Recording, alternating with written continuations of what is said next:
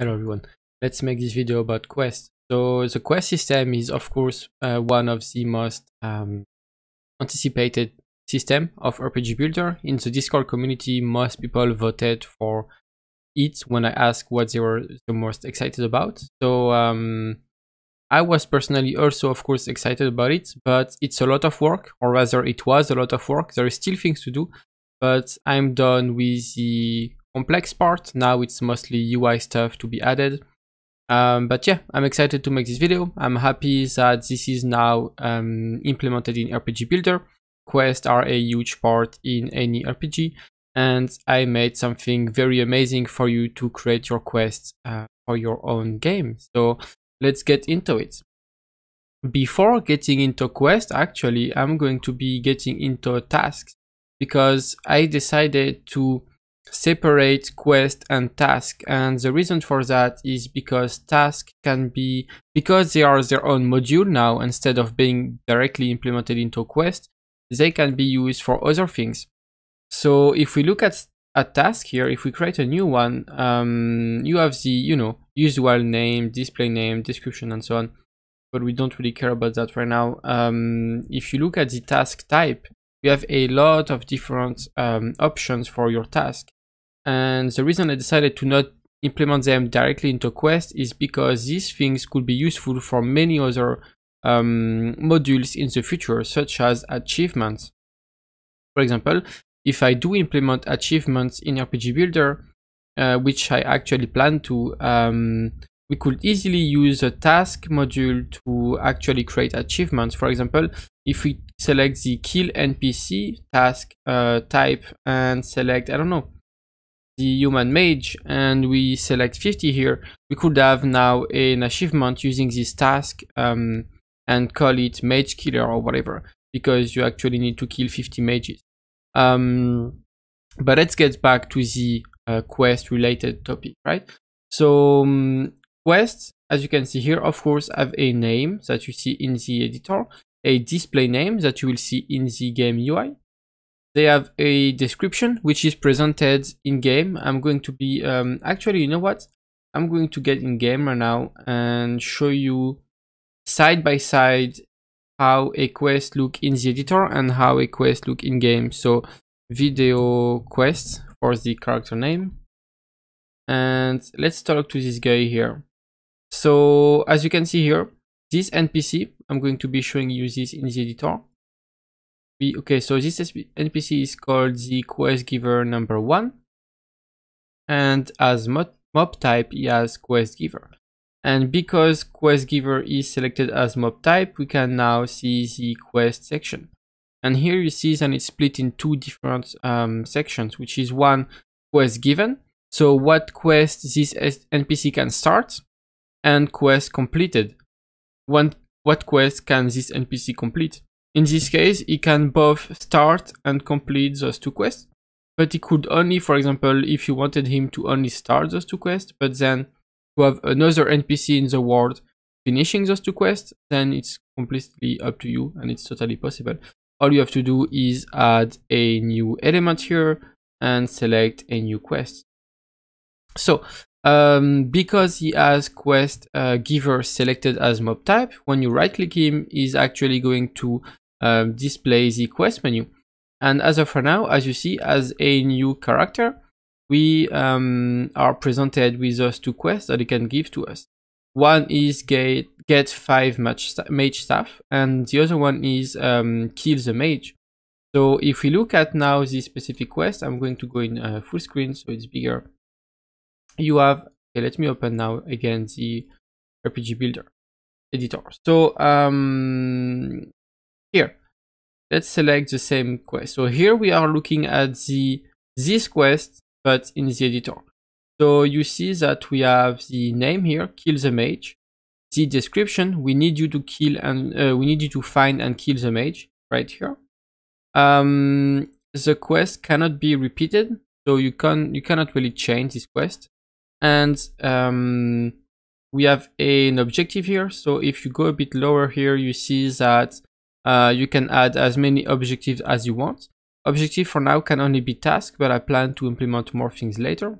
But tags are already a lot of different options for you. So as you could see before, but I'm going to be showing it.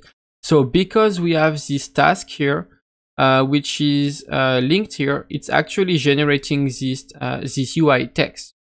So if we go back to the task, kill one mage, you see that here it has task type kill NPC, this NPC type, and the amount that we have to kill is 1.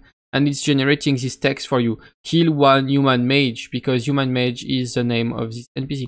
So you see how deep RPG Builder is going. Like, all of this is automated for you. All you have to do is go in the editor, create your quest, but then in game, all of that is made for you. You don't have to do anything for that. So it's pretty amazing. If we go back to the quest, kill the mage quest. If we go a bit lower, we see automatic rewards. So here are the items provided. My bad, actually, before that, yeah, my bad. So let's look at items given first. Items provided, items given, these are the same things. You see that when you accept the quest, you will receive this one item. And the reason for that, it's because here in item given, we have one element, and this element is trainee staff, and we receive one copy of it.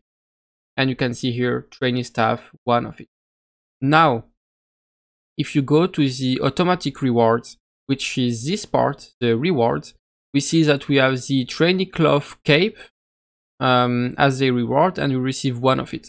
So this cape is only going to be received on completion. And this is an automatic reward because you don't have to pick this. Like, no matter what happens, when you complete the quest, you will receive those items or those rewards. Because rewards cannot only be items. Like, if I add a new one now, you can see that we have items. So in this case, the cape one. We could receive currency. And then you can, simply select one of your currency you created in the editor and the amount. Then a 3 point. So this is actually pretty neat because you can receive points.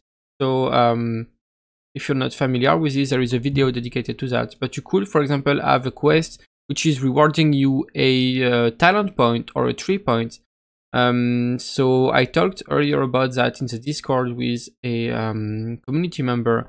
And we said, yeah, it's totally possible, for example, to have a faction in your game.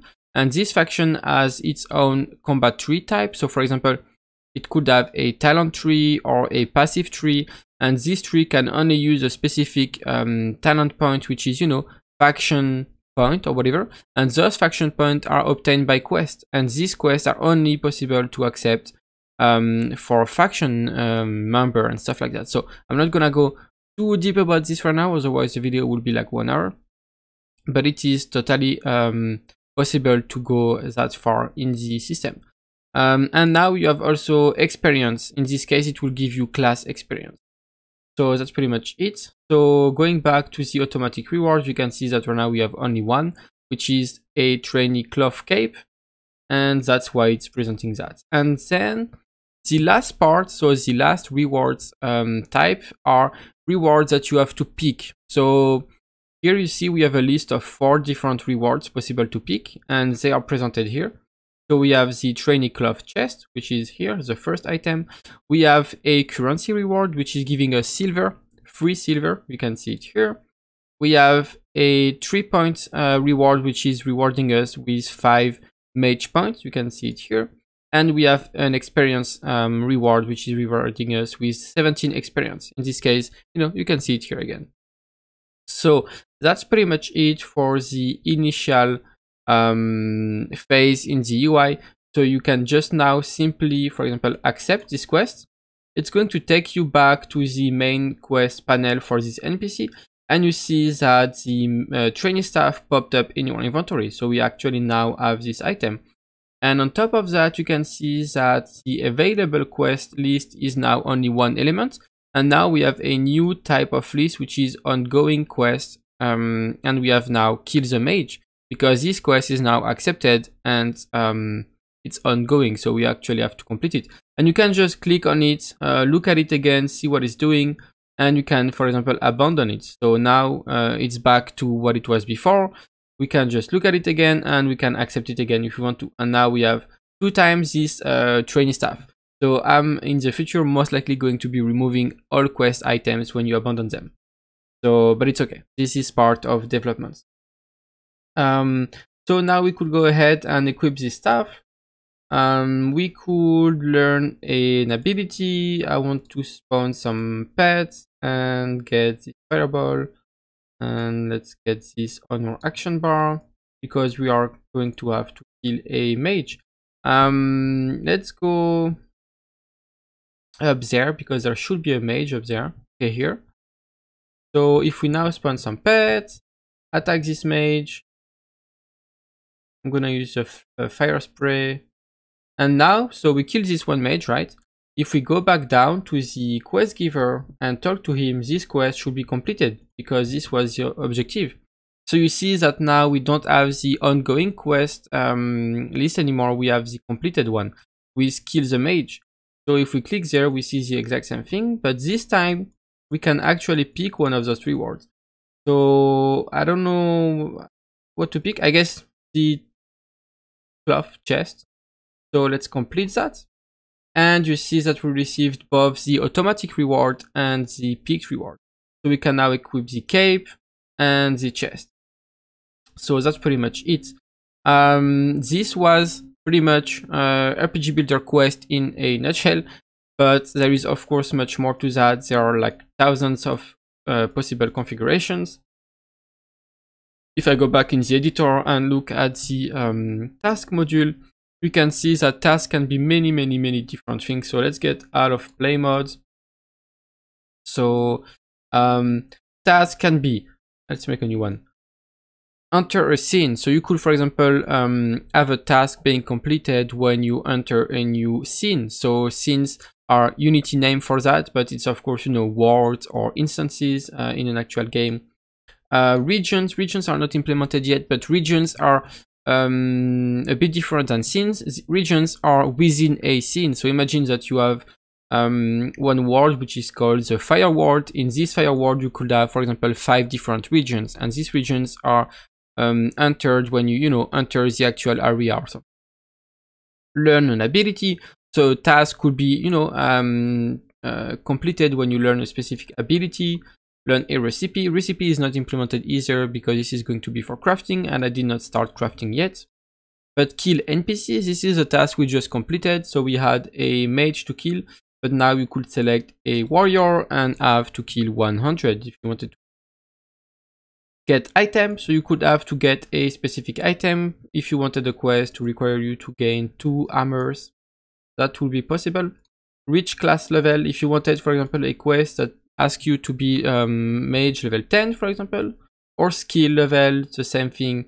Use item, so it could require you to use a specific item, so you could have to get it from a monster or in the world, whatever, like any way you want to get items. And talk to a specific NPC, so a quest could require you to just go somewhere and talk to an NPC. So okay, this video is actually already pretty long. I've been talking a lot already. I think I'm going to be making a new video showing the new UI elements, which are not done yet, but I'm going to be doing that tomorrow, which is going to be a quest journal or panel so that you can see your currently accepted quest and ongoing quest and failed quest and so on, as well as a quest tracker on the side of the UI so you can see, track and see the current progress of the quest you want to track. So that's pretty much it. I hope you like how the entire quest system is made in RPG Builder. I think personally it's really well done and it gives you so much freedom. And keep in mind that this is the version 1 of the quest system and that I plan to heavily update it in the future. And the main thing I plan to update is to support non-linear quests. So meaning that quests will be able to have multiple outcomes and things like that, which is not the case right now. So thank you for watching. Join the Discord community if you liked it and see you in the next video.